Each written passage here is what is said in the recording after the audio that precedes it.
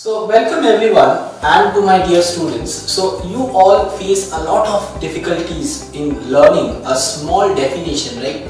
So today I will teach you a very short trick how to learn a definition which is a definition to you all, but it is just a magical trick which will turn out to be. So now we have the definition of motion. So if we ask any student, they will say that if the object is moving from one place to another, we understand that it is motion.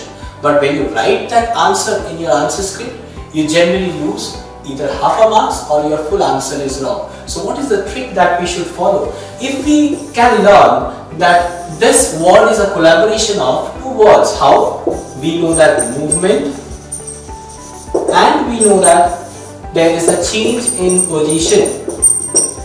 So now, we know that science itself is a very interesting subject. So if you cut through the first part and the second part of these two words, what you are getting?